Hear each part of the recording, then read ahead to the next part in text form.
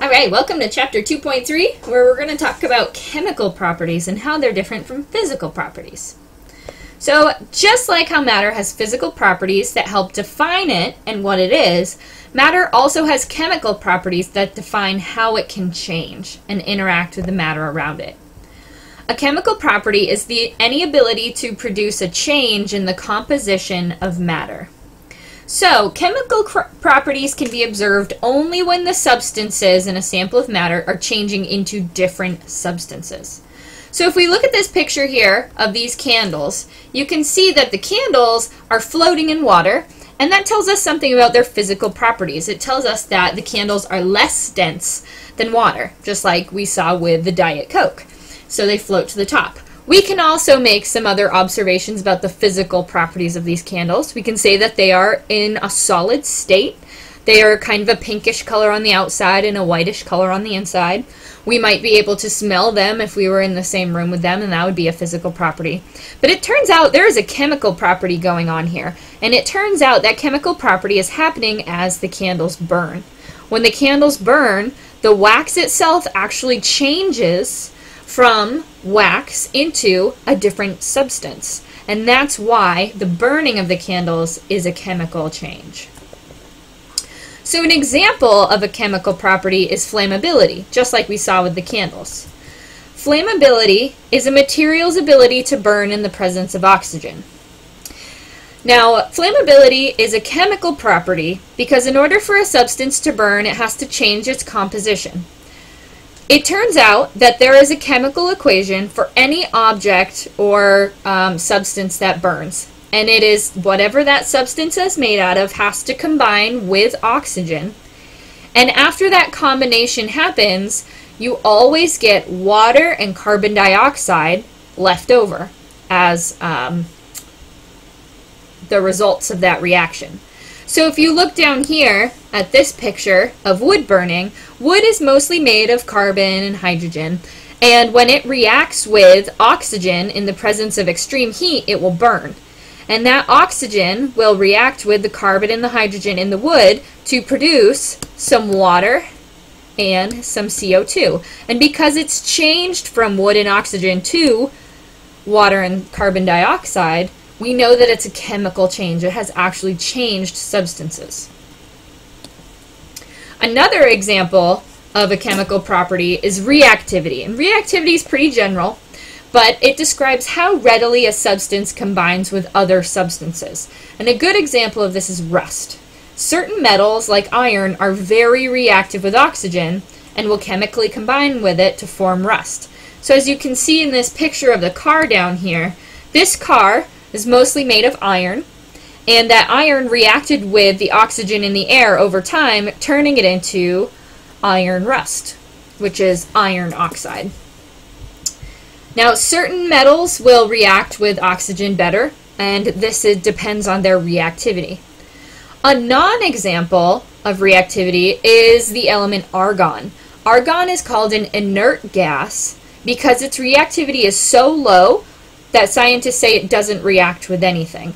It turns out that argon is used in light bulbs, and that's because as the electricity passes through the little wire in the light bulb and it gets hot, it will not burn because argon will not react with it like oxygen would. If there was oxygen in that light bulb, it would react with that extreme heat and with that metal, and it would burn right up, just like the wood did in the previous picture.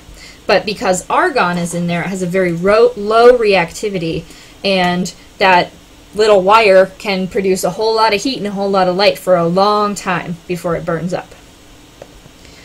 Now, sometimes chemical changes are hard to distinguish from physical changes, but there are three common types of evidence for a chemical reaction. And these are a change in color, the production of a gas, and the formation of a precipitate, which is a solid that comes out of any kind of liquid mixture. There's also the transfer of heat, but that gets a little complicated, so we're going to leave that for the discussion of another time. An example of a change in color as a chemical change is copper. Copper reacts with oxygen just like iron does to rust or tarnish. And it turns out that copper, normally this really nice shiny reddish orange color, will tarnish to a grayish green over time.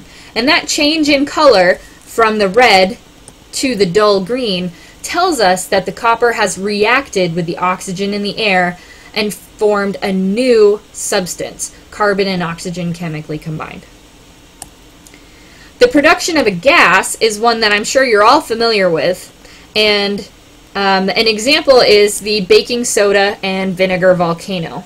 As you add baking soda and vinegar together, you get these crazy bubbles that come up. And those bubbles are happening because the reaction between the vinegar and the baking soda is producing a gas.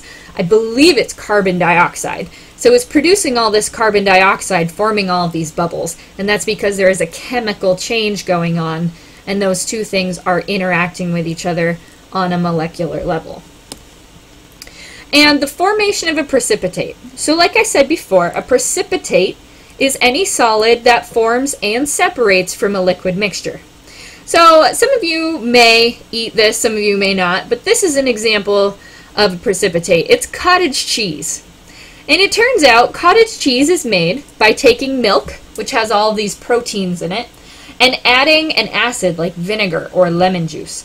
When you add that acid to the proteins in the milk, the proteins actually chemically change and clump together, forming these little chunks. And these little pieces are solid within the milk. They are what we call a precipitate. So cottage cheese is an example of a precipitate, or a solid forming from a chemical reaction between two or more liquids being mixed together. Now, a good way to know if it's chemical or physical change is to understand the basic definition of each. So this is really important. When matter undergoes a chemical change, the composition of the matter changes.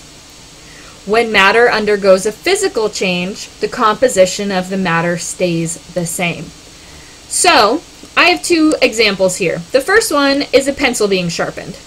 Now, when you sharpen a pencil, you make it a little bit skinnier, you might make it pointier, you make it smaller, but fundamentally, that pencil is still made of the same substances. The tip is still made of graphite, and the surrounding pencil is made out of wood, maybe with some paint on it. But none of those substances have actually chemically changed. They're exactly the same. So this is what we would call a physical change. On the other hand, if you have a pencil and you light it on fire, yeah, that pencil's going to change color, and it's going to give off some heat, and it's going to get smaller like it did when you sharpened it. But on a basic level, the molecules in that pencil are changing from one thing to another. The carbon within the wood of that pencil is actually changing to combine with the oxygen in the air and create carbon dioxide. It is changing fundamentally what it is made up of. So this would be an example of a chemical change. And we'll do a lot more examples of the differences between physical and chemical changes over the next week.